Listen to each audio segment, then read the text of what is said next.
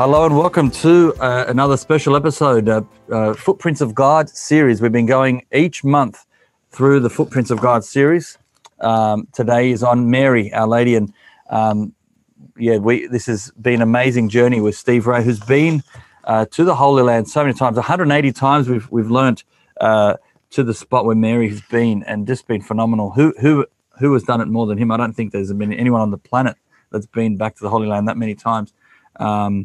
But we're going to learn, if there's anyone that can talk about her, it is him. And I'm super excited about it. We're on the back of the Rosary Pilgrimage.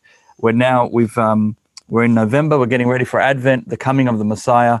And before we welcome Jesus, let's welcome Mary. So this is quite exciting, and the timing is so providential. So let's cross over live to Steve right now. Hello, Steve. How you doing? Hello, Charbel. Doing very good. And just waiting for Trump to make the announcement that we have the same president for another 4 years. So that's right. We are all praying for that. So we're only hours away from the moment of this stream. So we'll keep praying. And my goodness, it's been so amazing to watch from on the other side of the world, the American elections. But it's been quite an adventure. It's been quite exciting. Yeah, it is. You 180 times you've been to where Mary has been, or is it the Holy Land in general? I've been to Israel at least 180 or more times. That doesn't count to Iraq and Syria and Jordan and all the other places. And I've been to the places where Mary was in Egypt too when they fled. There's a great strong tradition there of the places. In fact, there was a Jewish community in the Cairo area. And if you watch that movie on Mary, I take you down into the place where the Holy Family lived while they were in Egypt. Yes. I also went to Turkey because she lived there in Ephesus with John. And the movie that I made there that you showed, I end up on the island of Greece, on the island of Patmos, because from Patmos, the end of the Bible, John is in a cave looking up and he says, "Behold, I saw the woman clothed with the sun, with the moon under her feet." And I'm sitting right where John was when he got that revelation of Mary, the Queen of Heaven. So yeah, we've done it a few times. But to Nazareth, where Mary spent most of her time, let's face it, she was there the 30 years, the 30 silent years, we call them. And she was there as a young girl, too. So, I've been to Nazareth many, many times. My best friend over there lives in Nazareth, so we spend a lot of time there when we're in Israel. Wow. Well, so very excited. I mean, we've journeyed through the whole Old Testament. Here we are at the end now. We're now coming up to the New Testament. We've gone all the way. You've went right from Adam all the way up to this point. It's been quite exciting to see the connection and the foreshadowing of Christ. And now Mary is obviously a key person, and we overlook it. But her birth, her life, how she lived, all that we're going to dive into a bit. But where do we start, Steve, to dive into her? And I imagine John the Baptist as well. Two key figures before Christ came on the scene. Well, let's make the point first that they are neither Old Testament nor New Testament, really, although we read about them in the New Testament, is they're really intertestamental. That means they're in between the two testaments. Both Mary and John are two pillars that are there. The last of the prophets spoke 400 years before the coming of Jesus. We have the Maccabees and so on, but the last of the prophets spoke, and there was 400 years of silence. Everybody's waiting for something to happen. They knew it was going to happen all the way back in Genesis from the Garden of Eden.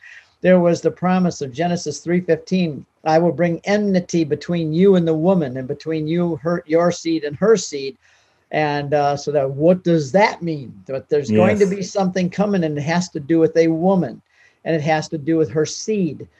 This, of course, is a prophecy of the Virgin Mary coming, and her seed would be Jesus, who would crush the head of Satan, and Satan would bruise his heel, which is the crucifixion, of course, but his head's going to get crushed. He gets the worst of the deal. I've stepped on more than one snake's head, and I know if you do that, they're done. And that's what Jesus did to the devil. He stomped on his head. And so we know that there's going to also be some guy coming who is like Elijah. We talked about that last month. And the last prophet, Malachi, said that before the great and coming day of the Lord, there's going to be Elijah's going to return. And Jesus said that John the Baptist was that Elijah. He came in the spirit and the power of Elijah, dressed the same way, of course, with camel hair and a leather belt. The only two guys ever mentioned that way. And so you have these two people in the middle of the two testaments. We're already prepared for both of them. The Old Testament already warned us that they're coming.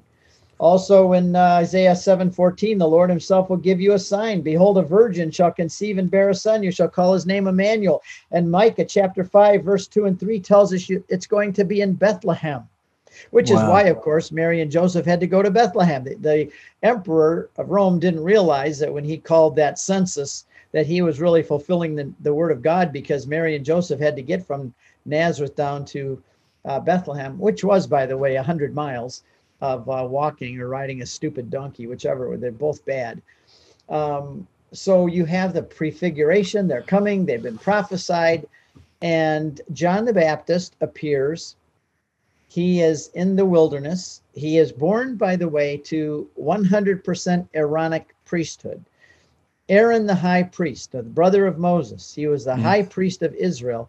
In order to be a priest, you had to be in the family of Levi to be servants and priests, but to be high priests, those that could serve in the temple, you had to be with the blood of Aaron. Zechariah and Elizabeth both were 100% pure blood Aaronites. They had the blood of Aaron. So John the Baptist is 100% Aaronic priesthood. So that's why it says that he anointed Jesus when he went down for his baptism. Jesus was anointed because John the Baptist is of the priestly tribe. Now, so you have him down in the wilderness. He's preparing the way. He is prophesying, saying there's one going to come and he's going to, I'm not going to be worthy to tie his shoes or sandals. And then up in the north, in Nazareth, a young girl, 15 years old, that's roughly, we guess, 14, 15, 16 years old. She has been specially prepared for this. We don't have time. I mean, the whole thing about the non-biblical story of her birth is fascinating, but we could do, half an hour just on that alone. And we got to go all the way from Nazareth to Jerusalem, all the way through Mary's life in Cana and Ein Kerem and Ephesus. We got to get to heaven by the end of tonight, because that's where she ends up as the queen. And how we're going to do that in an hour, I really don't know, unless I start talking much faster than I'm talking now. But let me just recap. We know how John the Baptist was born, and his father was deaf and dumb. Some people, it says dumb, but there's implication that he's also was deaf, because they did sign language to him, because it appears he couldn't hear. So they did sign language to him about what they're going to call the new baby. But we don't know from the Bible about Mary's birth. But in early 2nd century, there's a document called the Proto-Evangelium of James. I know that's a big, scary name. Proto means first, evangelium means good news, the gospel, the first good news of James. It was written probably, or at least it was written down. Probably the story was there, but it may be written down in the first half of the 2nd century. So very close to the events. And it tells the story of the birth of Mary, the betrothal to Joseph, and the birth of Jesus. Very interesting reading, by the way. You can read it in 15 minutes. And Mary's parents were named Joachim and Anna, but those names aren't in the Bible. We learned those names from the Proto-Evangelium of James. That's where we get those names.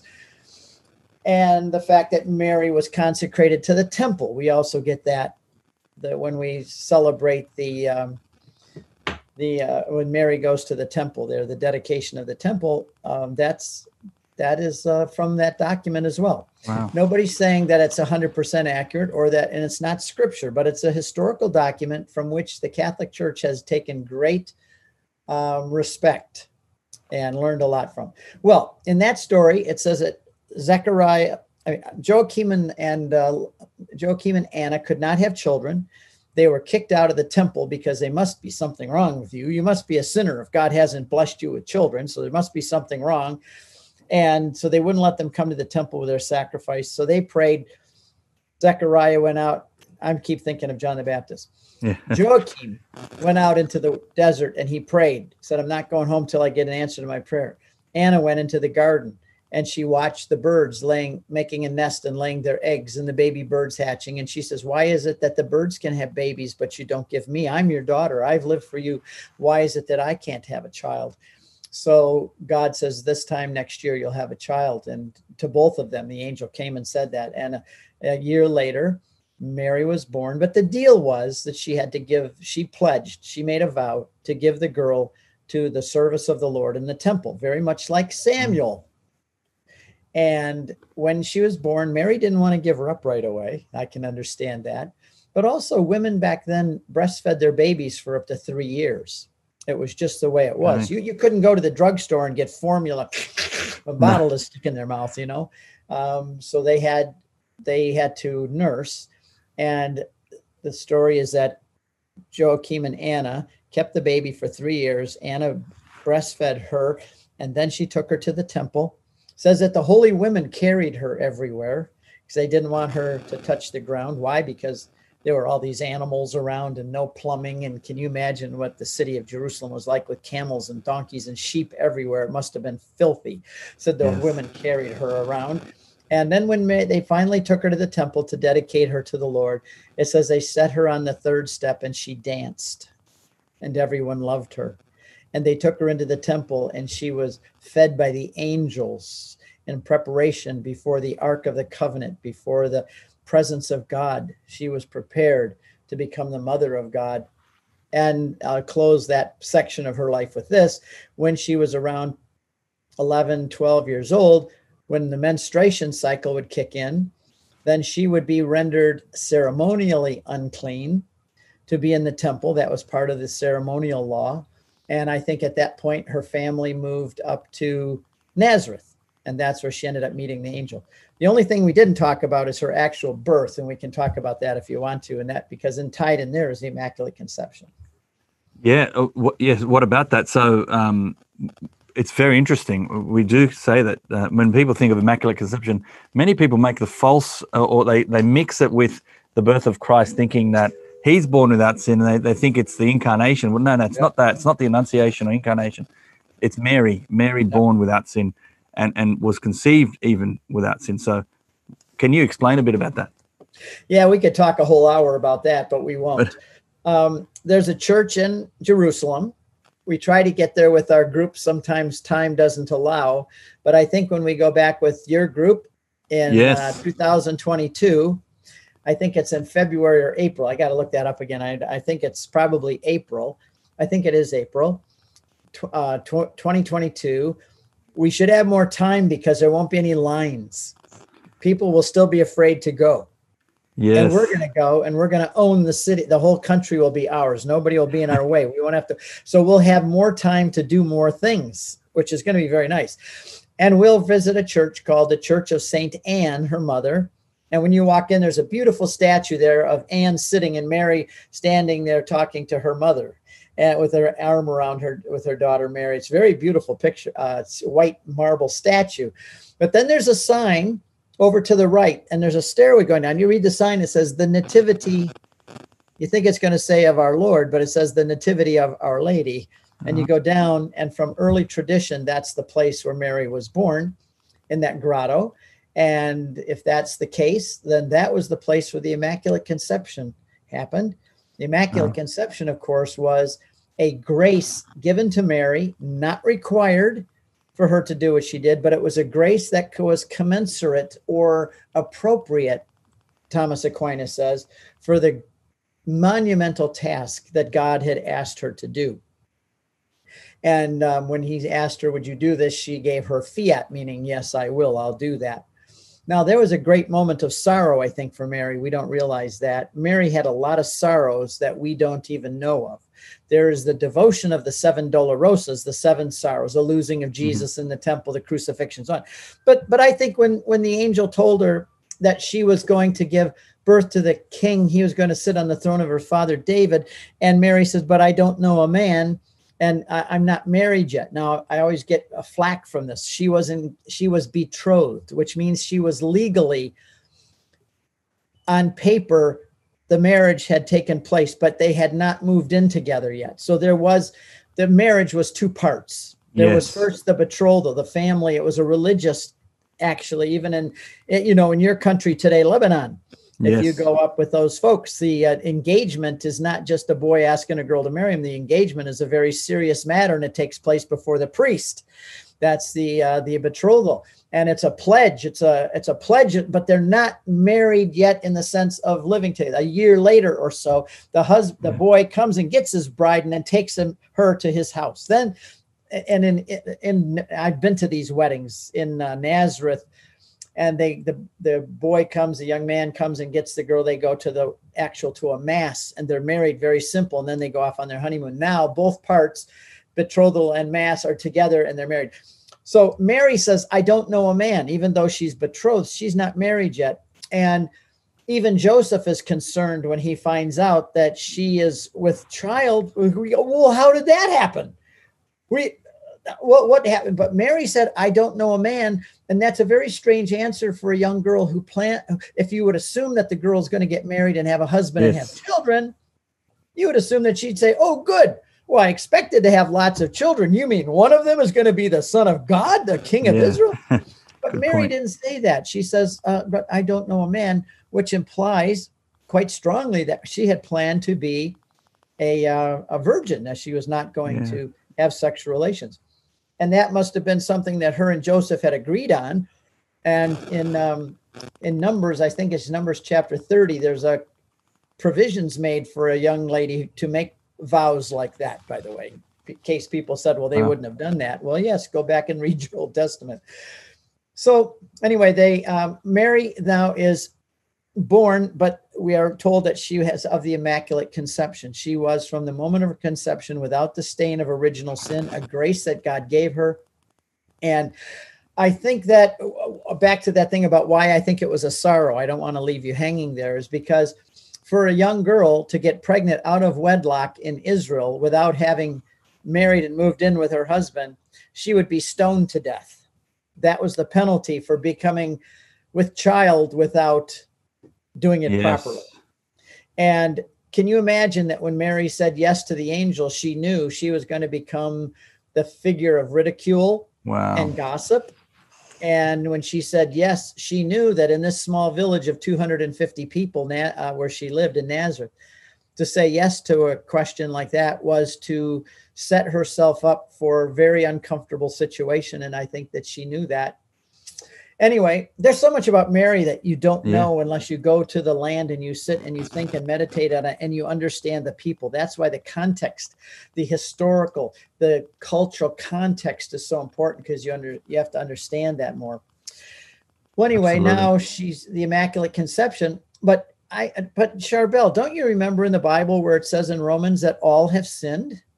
How can Mary how can she be Immaculate Conception and having never sinned if the Bible says that all have sinned and fallen short of the glory of God? Many of our Protestant brothers and sisters raise that. Yeah, that's right. So all of them how do we respond? Not only that, do they raise it, they love to dance on it. Yeah. Well, that's very simple. Of course, Mary needed a savior. In my movie, I make a puddle of mud, and I'm walking towards the puddle of mud, and there's a big log in front of the mud puddle. And I say, we have a problem, because Mary said, I rejoice in God, my Savior. So Mary needs a savior. I thought only sinners need saviors. And right then I say, but there are two ways to be saved from a puddle of mud. And I trip and I fall headfirst into that mud puddle.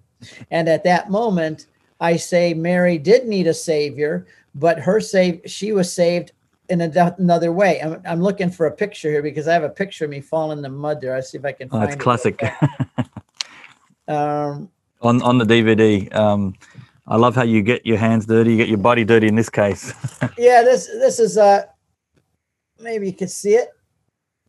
That's me falling head first into the mud puddle, and that's what I look like when the camera comes down and goes down on me. See that? Yeah. All right. I love iPhones. Anyway, so I say, when that mud's all in my face, they pull me up and I say to the camera, there are two ways to be saved from a puddle of mud. The first way is to be pulled up and cleaned off, cleaned up, given a bath. Yes. And then it rewinds like a video. And I'm coming at the mud puddle again. I trip and I fall, and I don't hit the mud puddle this time. A hand stops me and pushes me back.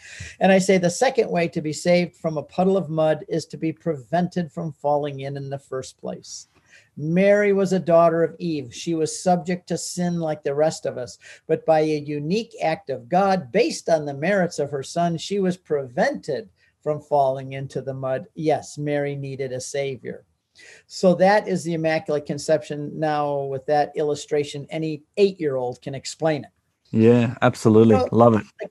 The Catholic Church is really very simple in its theology. It's so simple that if you teach an 8-year-old, the 8-year-old can explain it and teach it. But then again, it's enough for even to go over the head of a guy like Thomas Aquinas.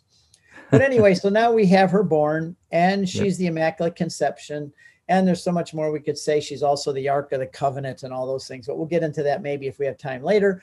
And now she is with child, and she gets the message from the angel. Now, let's just talk about the angel real quick. The angel comes and tells her that. What was life like for Mary? When I'm in Israel, in Nazareth, I do a half-hour talk for everybody. It's called A Day in the Life of the Holy Family. I also have a CD talk on my website for sale called that. And we go through what it was like. They lived in a cave, very rustic. I always ask people, what do you think Mary did first thing every morning when she woke up? What do you think people say? She prayed, right? She got up and prayed, and that was it.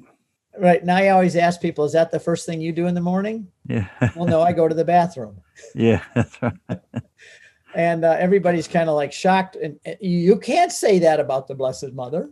Well, yes, I can. She was a girl. She was a woman, walked on 2 feet, dressed like the rest of us did. And she had to get up in the morning and go to the bathroom. So where do you go to the bathroom in the morning when you don't have any plumbing and you live in a cave and you live in a small village of 25 other caves? Well, I'll leave that to your imagination. The book of Deuteronomy tells us what they did. But so that's what the Holy Family did. Very rustic life, very simple life. And going to the well every morning for water. She had to go get water at the well, 15-minute walk. The only water in Nazareth is 15 minutes away. So she had to go walk and just imagine when she had baby Jesus, every day little guys following her like, Mommy, Mommy, wait for me, wait for me. You know, he's just running, tagging along, chasing her down to the well and back. And I always ask young girls on the pilgrimage, do you think Mary liked it when she was a young girl? Because men didn't, you and I had never gone and got water. That was the woman's job. The girls went and got the water. I asked the girls, do you think that Mary and the girls in Nazareth liked going down to get the water every day in the well, carrying that jug on her? And they all go, no, she would never like that. And I said, I think she did, because guess who's at the well? All the other girls. They didn't have Twitter and Facebook and all these chat lines. They went to the well to talk. All the girls they couldn't wait to get there and talk to their girlfriends about who likes who. And Mom was really mean to me today and all these things, the girls. And Mary was right in the middle of them.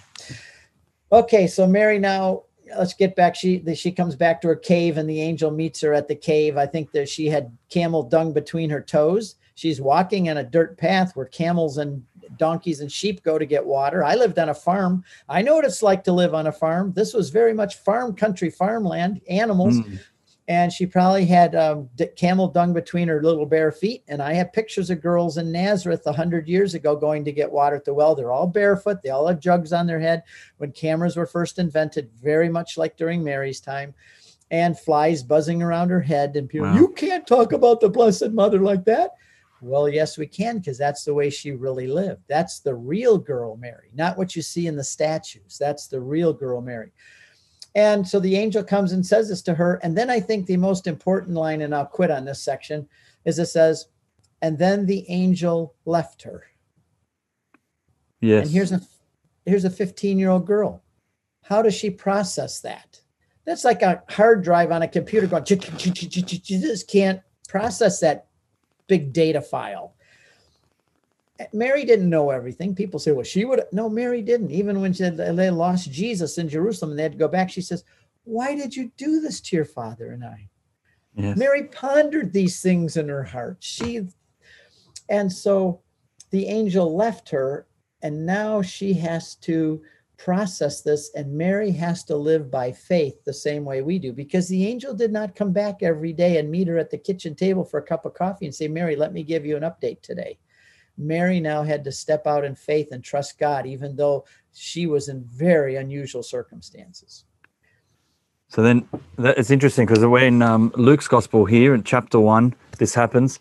And then the next scene, the idea of her going and visiting her cousin Elizabeth, and you talk about that because it sort of changes the scene, and now she's got this long trek ahead of her. So going from the Annunciation, now she's hearing about, her cousin now is pregnant, and she's now pregnant, and she goes to help another pregnant woman. Should we jump into that? Yep, she goes to Ein Kerem, and I'm going to take you there when we go on the pilgrimage. I can't wait. Ein Kerem is a subdivision of Jerusalem. It's about 4 or 5 miles outside to the west of Jerusalem, out in the hillside. The priests lived there because the priests were very rich. The high priests were very rich at that time, and they would have country homes out in the country away from the smelly, fly-ridden city of Jerusalem.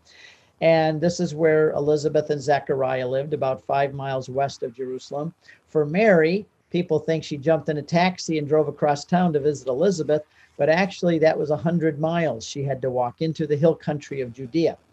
And so Mary packs up and goes to the hill country of Judea. I don't think she went to help her cousin, her relative. It doesn't say cousin, it's really the word kinswoman, a relative of some sort, we don't know. Which leads me to believe that Mary was probably of the priestly line too. Most people want to say that she was of the line of Judah, like Joseph was, the kingly line. But I like to think that because she was a relative, a close relative of 100% Aaronic priesthood, obviously she was also from at least part the line of Aaron the high priest. And they were very exclusive in their relations, so they kept the blood pure to a degree. So I like to think that Mary provided Jesus the priestly blood and Joseph was the kingly. Now, it says that she makes haste. Okay, so she packs up her little young girl's suitcase thing, and she's on her way to visit Elizabeth. It's going to be 100 miles of walking. And when we're on the bus driving there, it's a 2-hour drive in a Mercedes air-conditioned bus. I always say to people, and don't forget, Mary is still walking. Mary is still walking. And she... Days. How long was that journey? Well, the understanding is that in the Middle East during biblical times, that on average, you'd travel 20 miles a day. Okay, 5 days. If you were on horses or maybe in a hurry, military, something, you could travel 25 or 30. Maybe Jesus and his disciples walking alone could travel 25 miles a day. They're young, they're strong. But Mary would not have gone by herself. It's dangerous. You can't remember the story of the man who went down from Jerusalem to Jericho and he got bushwhacked by those guys and the Good Samaritan helped him. Yes. There's wild animals. I've run all over Israel. I was a runner. I ran all over it. I've run around a corner and there's a hyena standing right in front of me. Poisonous snakes, all kinds of things. And so Mary would have gone with a caravan or with a group of people, which then would have to find a place to stay every night. They would travel maybe with children and animals, roughly 20 miles in a day. So that would be 5 days from sun up to sundown just to get to Elizabeth's house. And when she gets down there, it's the hill country of Judea. You'll see that when we go on the pilgrimage. It's really hilly. Wow. And so now one point, I know that I'm digressing and not talking about the life of Mary here, but just we're having an election here and abortion is one of the big issues. Mary, she said, it made haste to go. So let's say it took her 5 days. Didn't take her that long, but say it did take her 5 days to get ready and then 5 days to get there. Now she's there with Elizabeth 10 days after the angel told her. How big is the baby in her womb? We always see pictures of Mary. She's big, pregnant Mary. She's just coming up the hill, with the baby in her womb was so small. The cells were still so small you couldn't see them. You'd have to use a microscope to see them. And yet Elizabeth said, the mother of my Lord is here. She recognized that those few small cells in Mary's womb were 100% man and 100% God. And those cells were God had become flesh. He had become flesh the moment the angel, God had become flesh in Nazareth. And by the way, in Nazareth, where that happened, the altar, I'll show this to you when we go, the altar said the word became flesh here.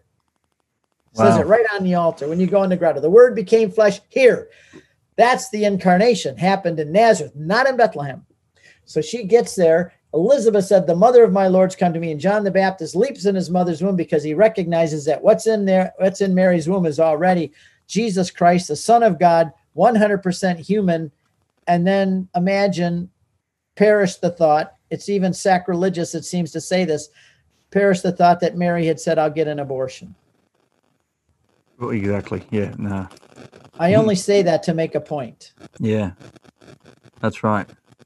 And she, of course, wouldn't do that. It should shudder you right now. I can't imagine. It should scare you half to death. What babies have been killed? Babies who could have, maybe some of the smartest people in the whole world have been aborted. Ones that could have cured cancer, could have done so many wonderful things for mankind, and yet they've all been aborted. Many, anyway, we can't talk on that. We'll do abortion another time. So Mary is now there. The interesting thing is when I'm in Ein Kerem, I do another talk there about the visitation. You know, we're halfway done already, Charbel, and we're not even out of the visitation yet. This is really scary. Anyway, so, but this has to be said. When the angel said to Mary, she said, how will this be? And the angel said, the Spirit of God will overshadow you. Now, what do you think Mary thought? Mary knew exactly. How many Catholics right now think, oh, well, that's Exodus chapter 40. Why would I say Exodus chapter 40? Because in Exodus 40, it says that when Moses had finished making the Ark of the Covenant, he stood back and the Spirit of the Lord overshadowed the Ark with the word of God inside of the Ark. When Mary said, how will this be? The angel said, the Holy Spirit of God will overshadow you, and that which is in you will be the holy thing of God. The same thing, see? The same word being used for Mary. Amazing. Overshadowing. So Mary already, I think, knew she was going to be the Queen of Heaven. We'll talk about that why, but she also knew, oh my goodness, I'm going to be the Ark of the New Covenant. The Ark of the Old Covenant was a gold box, this size. While I'm talking here, I'm just going to grab something here. Yes. This is all in the DVD, Mary, by Steve Ray, the Mother of God, Footprints of God. Amazing stuff. And there it is. I say to people, this is my statue of Mary. And they say, what do you mean? That's the Ark of the Covenant. Yes, that's what I said. That's my statue of Mary. Why? Because when Mary was on her way to Ein Kerem, and when she was there, what was in Mary's womb? Well, let me go back first. It says that she arrived in the hill country of Judea. Elizabeth said, who am I that the mother of my Lord should come to me? John the Baptist leaps and dances in front of the ark. Mary stays for 3 months and everybody is blessed. The word blessed is used twice in that passage. So how many Catholics right now just thought of 2 Samuel chapter 6 in the Old Testament? Unless they knew about it, yeah. And once in a while, I get in my group, somebody raises their hand because I give this whole talk for half an hour and I'm camera. Well, the fact is, in 2 Samuel chapter 6, David was bringing the Ark of the Covenant back to Jerusalem. And it said he brought the Ark of the Covenant into the hill country of Judea. And it says David danced and leaped in front of the Ark. John the Baptist danced and leaped in front of the new Ark. Yes. They came into the hill country of Judea. David said, who am I that the Ark of the Lord should come to me? Elizabeth said, who am I that the mother of my Lord should come? Exactly the same words. You just transpose Ark of the Covenant with mother of my Lord. Yes. First of all, she's saying that Mary, that's God in her womb. And she's also saying that in your womb you are the Ark of the New Covenant. David left the Ark of the Covenant in the hill country of Judea for 3 months. Mary stayed for 3 months. And everybody in the hill country was blessed. Well, do you think that Luke put that together by chance in the visitation? In the story of the visitation, there's a whole nother story percolating and bubbling underneath. The story of the Old Testament and Mary being the Ark of the New Covenant. All of that's there. So anyway, so Mary is the Ark. And what was in the Ark of the Covenant? Let's do that. What was in the Ark of the Covenant? Hebrews chapter 9, verse 4, if I remember right. Hebrews chapter 9, verse 4, 2, 3, or 4. Says that in the Ark of the Covenant, in that gold box in the wilderness, there was the stone tablets of the law, the word of God inscribed in stone. There was manna from the wilderness, and there was a stick that proved the priesthood of Aaron. 3 things. Now, what's in Mary's womb? the word of God inscribed not in stone, but in flesh. She doesn't Yes. have the manna in her womb. She has the bread which came down from heaven in her womb. And she doesn't have a stick that proves the priesthood. She has the priest in her womb.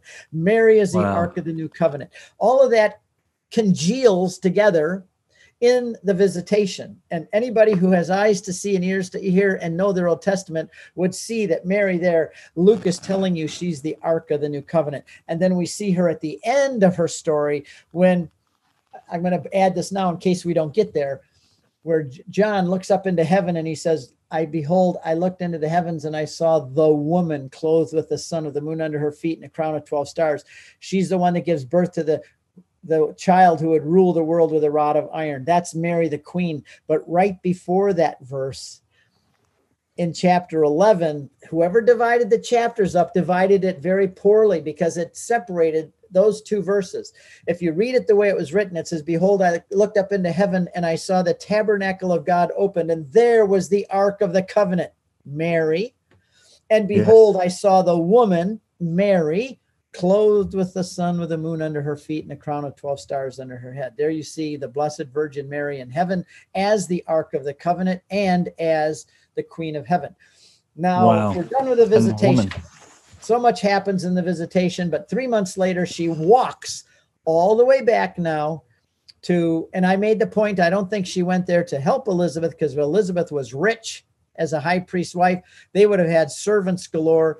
We think that Mary maybe went there to get away from Nazareth so that people didn't start the rumors, and she wanted like a spiritual retreat to go and have a spiritual retreat with her Aaronic priesthood uncle and or cousins, whoever the relative relations were.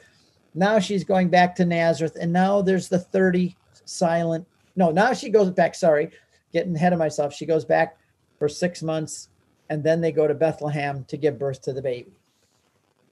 Wow. So she, this is interesting because you were talking about she was pregnant. She would have been showing. Did the wedding happen? Did the final part of the ceremony happen yet? We don't know. The Bible doesn't tell us. Yeah, interesting. Fascinating. Yeah, but what? So let's the journey to Bethlehem. This is quite interesting too. Wasn't an easy one, and Saint Joseph had his doubts as well, as Matthew talks about a bit. He did, and the angel had to come to him. If you read the Gospels with this in mind, it's interesting. Matthew is the story of Jesus's birth from Joseph's perspective. Luke is the story of the nativity from Mary's perspective.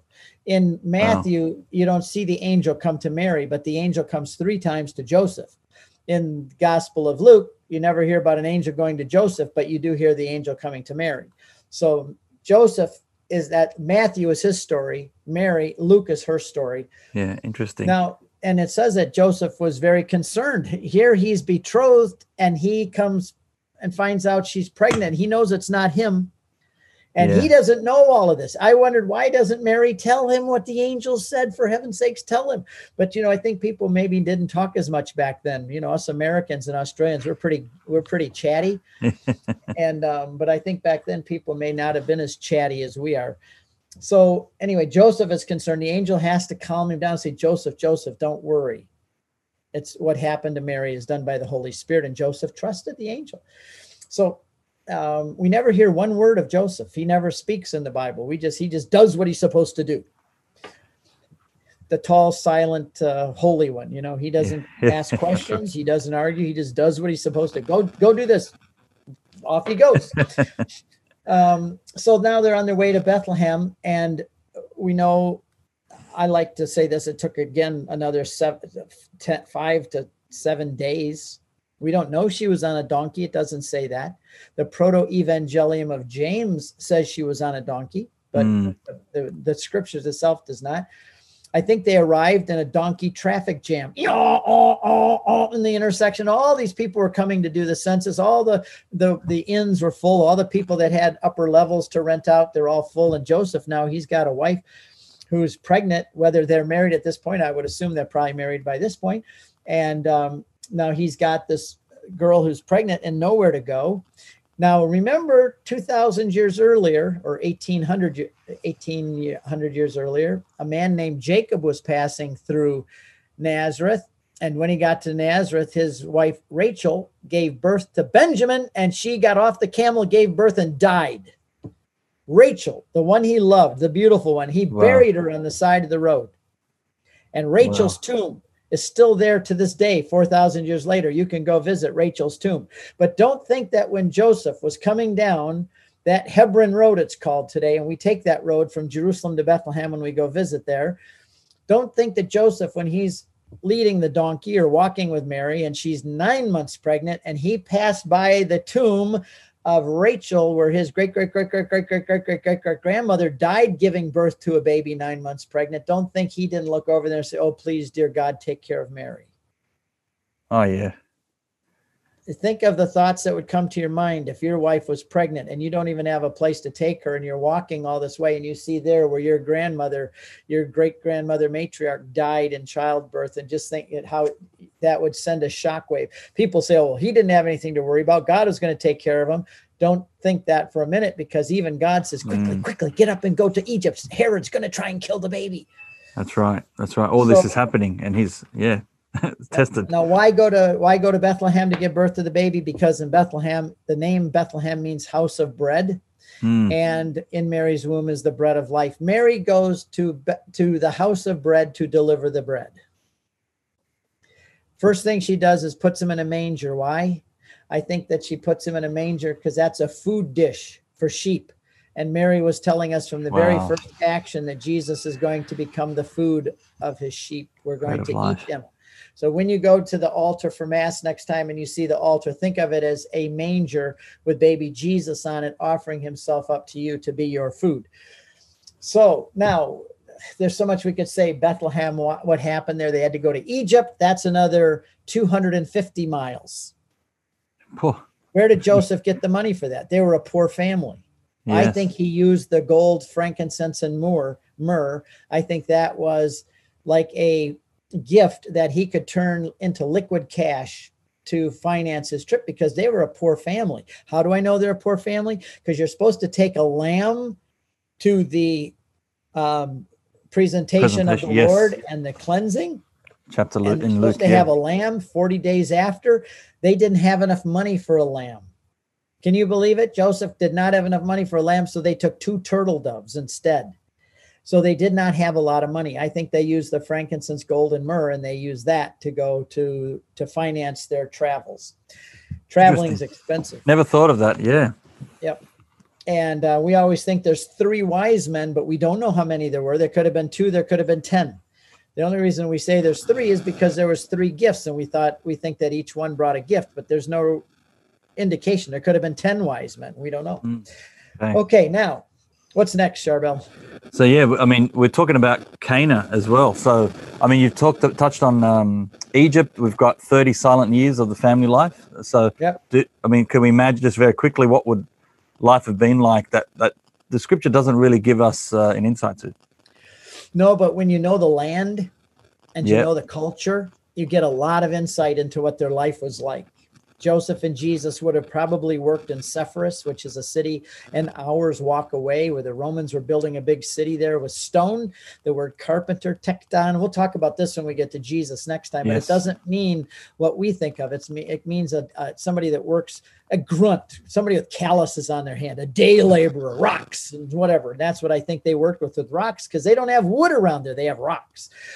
So that's the word tekton, carpenter. Well, anyway, now Joseph dies somewhere. The only incident we know of in that 12-year period is when Jesus stays back at the temple at 12 years old, arguing with the best professors in the university there and knocking their socks off. They were totally surprised by this young whippersnapper who knew more than they did. I always say it really helps to be God, but he was smart.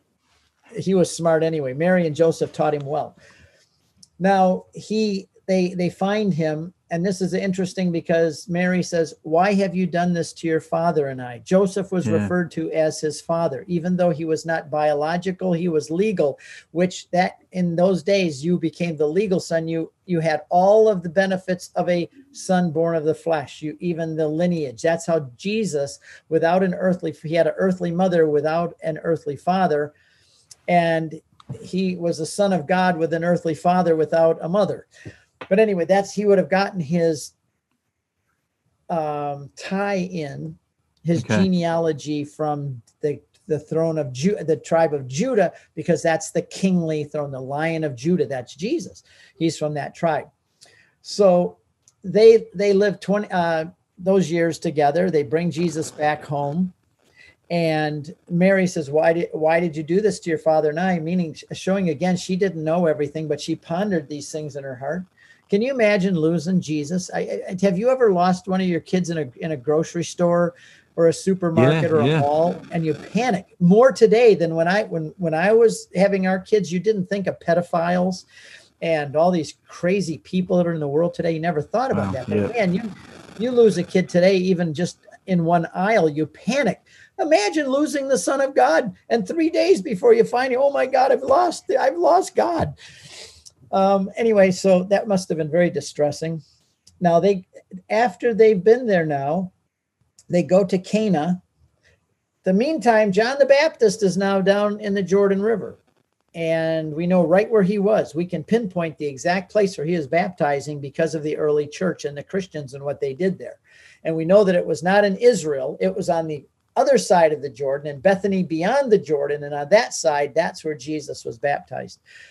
So John the Baptist is down there proclaiming these things, but and you get a little bit whether Jesus went and was baptized first and the Spirit came down and then went into the wilderness first, or whether he did his first miracle first. My guess is he may have gone down and been baptized and then gone back up and done his first miracle. But it would have been a little anticlimactic then, because already his disciples would know about him because of the dove.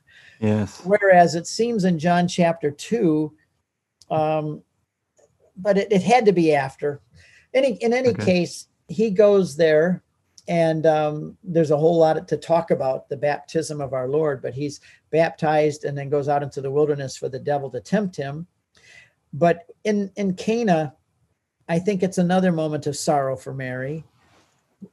On the bus, we talked for 45 minutes on this passage, and I only have 0 minutes left. But I think there, Mary, she was the intercessor for the people, the wedding guests. And she's also an intercessor today for us. We're also wedding guests to the great feast of the Lamb. She interceded then, and she intercedes now. And she, in the Middle East, and you may know this, I don't know how much you know about your Lebanese culture, but women have a very strong part in the Lebanese culture. And like in the movie, My Big Fat Greek Wedding, the woman that they're coaching this young girl who's getting married, and they said, don't worry about it. You know, the men, they think they're so important. They say they're the head, but we women, we're the neck, and the neck tells the head which way to turn. And so we see that the women are very strong there. And Mary came in. The men and women are separate during the weddings, during the whole ceremony. The men sit over here and the women sit over there. Mary went into the men's section, and she got Jesus's attention, and she said, come here, like this. You know, we always sing the song, Gentle Woman. Yes. She was anything but gentle. She's a Jewish mother, for heaven's sakes. She said, come over here. She said, they have no wine. Jesus says, woman, what does that have to do with you and me? My hour's not yet come. She just ignores him and says, the guys, do whatever he tells you. And she walks back out to be with all the women. Jesus now, he said it's not time for his ministry to begin yet. Mom just said, yes, he did, without even saying it. She just said, do whatever he tells you, and turns on and walks away. She didn't even answer him. And then he turns the water into wine. Now, I think that was also a moment of sorrow for Mary, because when she said, do whatever he tells you, she knew that no longer was he going to come over the hillside at the end of the day and have dinner with her and say night prayers with her and fall asleep on the mats in their cave. And she didn't have him to herself anymore to feed him, and she loved her son. And when she said, do whatever he tells you, she knew he was now going to leave to follow his heavenly Father, and she gave him away. And I think she had tears in her eyes when she looked at him and turned away and said, do whatever he tells you. I think she was weeping when she said that, because she was saying goodbye to her son. That's profound. So that is the wedding of Cana. Now we go through the whole ministry of Christ. It says there were women who followed Jesus everywhere, taking care of him. Luke tells us that. They come finally, eventually we come to Jerusalem, and there's so much to say, but we'll just kind of move through this. The fathers of the church taught that Mary was the second Eve, because we know from 1 Corinthians 15, we'll talk about this next month, that Jesus is the second Adam, or the last Adam. We have Adam in a garden who brought damnation and sin, screwed everything up. We have a new Adam coming now, going into a new garden. So where's the new Eve? If Adam and Eve were the first and Jesus is the last Adam, where's the last Eve? Well, Mary is the last Eve. And the fathers of the church taught that Eve in the garden, she tied the knot of sin. But Mary, she untied the knot of sin. She cooperated in the redemption, and she was there at the foot of the cross. In John's gospel, she's mentioned at the beginning of Jesus's ministry, do whatever he tells you, and at the very end of his ministry, when he says, this is now John, take care of her, she's my mother, which also tells you that Mary didn't have any other children, because if she did, son number 2 would be in charge of taking care of her. But because there was no son number 2, Jesus had cousins or other relatives, but no sons of Mary. Mary had to have somebody take care of her, or she would be destitute. Jesus didn't care about himself on the cross. He was worried about his mother. And he said, mother, you don't have any other children, neither sons. So John, you are going to become her son. And that shows right there that Mary was ever virgin. If you know the context, the culture, the people, the families, how things were, the Bible comes open and like a widescreen Technicolor. Well, I'm watching the clock here. We've got 6:55. After the crucifixion, Mary, we don't hear about her again. I'm assuming she was there to see him raised from the dead, maybe the first one. That would be appropriate. But the next time we see her mentioned is in the upper room. Yes. Why does it Mary mentioned in the upper room? It says that Mary, the mother of Jesus, was there. How many were in the upper room? I'm not going to put you on the spot. I asked people. It would have been 11 or 12. Was Matthias selected yet? Matthias was. Matthias. He was. They all gathered in the upper room, and while he was there, they did choose him, Matthias. But there were 120 altogether. Okay. The 11 were there, and then we added number 12 with Matthias. But it says, and also Mary, there were others there, but Mary, the mother of Jesus, was there. Why did they tell us that she's there? First of all, 120 in the upper room. I should save this for next time, but that's because in Jewish tradition, if you wanted to leave a major city and start your own, you needed a minimum of 120 people to leave and go start your own new community. What is the church? They're being called out to start their own community. And it's not just a fellowship of brothers and sisters. Hey, Charbel, you love Jesus too. Hey, we're the church, man. We'll get together, pray. That's the church. No. The church was a government. You were 120, you could leave and you could go start your own courts and your own Sanhedrin, have your own new city. It's a civic authority.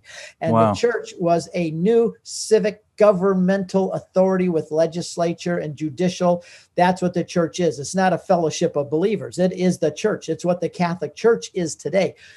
Mary was there because happy birthday to you. Happy birthday to you. The Pentecost is the birthday of the church. Yes. And in order for the baby to be born, the mother has to be there. Mary is the mother of the church. The church is the mystical body of Christ. How can you have the mystical body of Christ being born without the mother there to be in laboring in prayer to bring about the body of Christ? Amazing. And she's also there because the Jews were afraid. It says of the Romans, but I think they're also afraid of God. The only thing they knew about fire coming down on a mountain was Mount Sinai, and they were terrified back then, and they were terrified of God coming down on a mountain.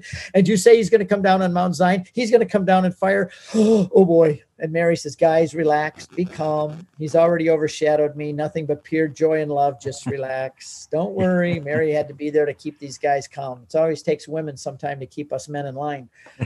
Well, I'm going to go very quickly from there. She moves in with John. It says that John took her into his own home. So she lived with John and James, because John and James lived together in the same house. Can you imagine how your life would be different, how you would live your life differently if Mary was living there with you all day? Absolutely. It would change the way you live. No wonder those guys became saints. Now Mary lives with them. She goes to Ephesus for a while. I'm going to wrap this up pretty quick here. We could do another hour on the second half, but we'll do it fast. Amazing. The end of Mary's life. She goes to Ephesus with John. It would have been a very grueling trip, unbelievably grueling. Whether you walked all the way up through Lebanon of today and Syria and Turkey, all the way over to the western coast of or they went on a ship, which would have been, they didn't have cruise ships back then. They were cargo ships, and you had to rent space on the deck and bring your own food and your own tent, and you lived on the deck of the ship.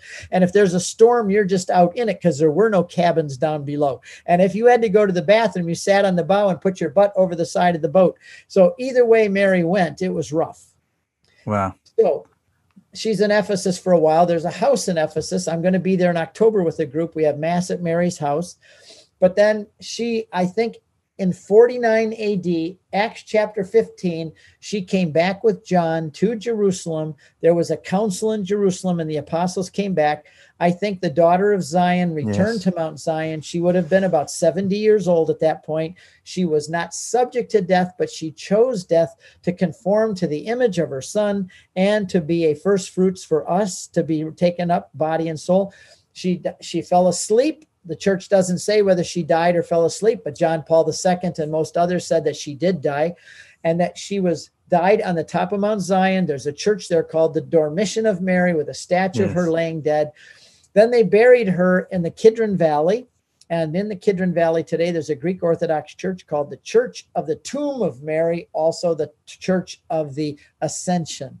She was buried there. The apostles came back to prepare her further, and she was gone. She had been taken to heaven. Now, when you get to Revelation, John sees her in heaven there. And that is the tradition of the church, that she was taken up into heaven. The church defined that dogmatically, that Mary was assumed. The difference between ascension, like Jesus, he ascended, Mary was assumed. Ascension is when you go up with your own rocket pack. You go up. Assumed is when someone has to bring you up. Mary is not God. She's not an angel. She's a human being. And Jesus reached down and took her up. Last thing, 1 Kings chapter 2, verse 19. Solomon, the son of David. Jesus is the son of David. Solomon, the son of David. First thing he did as a king, his mother walked into his throne room. He bowed down to his mother. Then he built a throne at his right hand. Now there's two thrones in the kingdom of Israel, two thrones, one for the king and one for the king's mother, not his wife, his mother. From then on, every king of Israel had a queen, of Judea, especially of the line of Solomon. Every king had a queen, and the queen was always the mother. So if Solomon is going to descend and condescend to bring his mother up and seat her at his right hand, what do you think the new son of David, who's going to be much better than the first son of David, is going to do for his mother? Raise her up to become his queen. That's why Mary's the queen of heaven. So we got all the way from Jerusalem to heaven in an hour. Right on. Amazing. Spot on. Thank you so much. Well, it is amazing. She is the queen mother, our mother of the church, mother of this kingdom, and phenomenal stuff. All is in this DVD. So you've got all the details. You're in the Holy Land. You're going through all this. It's a solid amount in here. 78 minutes worth of time there of all this actual footage there. Love it. Love your energy. Love how you bring it to life. And there's a study guide in there too, Charbel. That's right. Study guide covers the things that we just talked about. It's tied to the Bible and the catechism. So you can go through that. It follows the script of the movie. So you can follow all of this in the scriptures and in the catechism, and you can learn it too. And then you can so get a copy. We are doing a special on this during this whole 9 months pilgrimage, 20% off any one of these or the whole set if you get it. It's PP for Parousia Podcast, SR for Steve Ray, and FOG for Footprints of God. So PPSRFOG, that's your code, and you'll get automatically 20% off the DVDs. Also, 2022, put your names down, contact us. We're going to the Holy Land with Steve Ray, and very, very excited about that. So things are opening up early next year, and then we hope to build up enough of us to fill 2 buses. Let's try to do that in 2022. And we want to bring Americans, Australians, New Zealanders, anyone who's willing to come with us, Parousia, joining forces with Harvest Journeys and Steve Ray. So very excited. I hope it's all Austrians. Australians. Yeah, let's fill it with Aussies. And I'm trying to learn your accent. Maybe if I'm with you for 10 days, I'll learn it as good as you guys can. That's right. Well, thank you so much, Steve. Looking forward.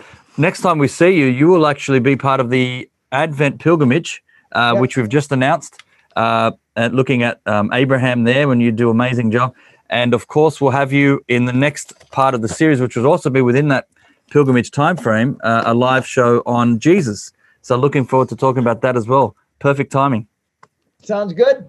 Thanks, Charbel. Thank you so much. Thank you, everybody, for all the updates. Go to CatholicConvert.com and, of course, everything at Parousia, ParousiaMedia.com.